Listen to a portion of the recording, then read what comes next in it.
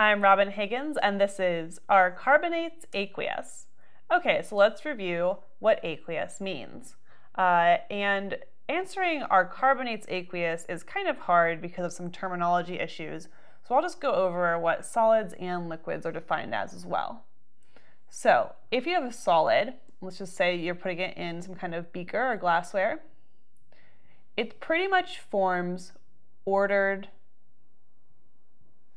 atoms. And so you have all of your atoms in a pretty much, sometimes if it's a crystal, to be a grid pattern like here. Whatever it is, it's ordered and it's stationary, right? It's a solid, it can't move, and it won't fit the shape of the container. But let's say we have a liquid, so let's say this was actually an ice cube. Then if you melt down water, you won't have the same grid formation. It won't be ordered anymore, but it will now conform to the shape of the container, which is cool. And so this is just like regular liquid water. And so aqueous is different than both of these. Aqueous is when we have water, so let's fill it about halfway up now this time. So it's still unordered, but it's filling the shape of the container.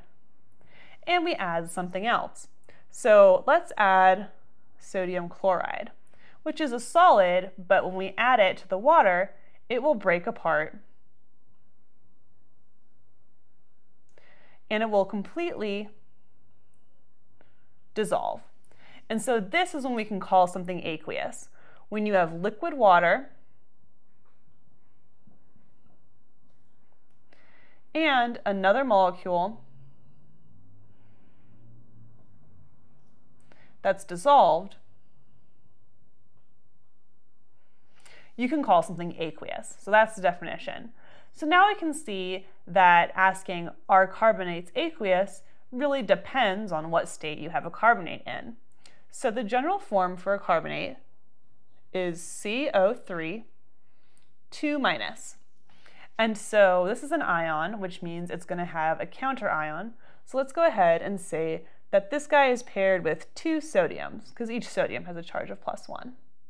So if you have sodium carbonate, then if you just have that on your bench top or your table, it's going to be a solid.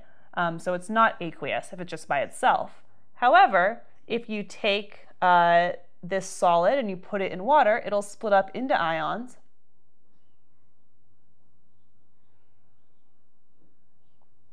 And it will completely dissolve. And so carbonates are actually very soluble in water. There's a lot of different types, and they all pretty much go into water. If it's a solid on its own, carbonates are not aqueous, but if you put it into liquid water, it will become aqueous. I'm Robin Higgins, and this is our Carbonates Aqueous.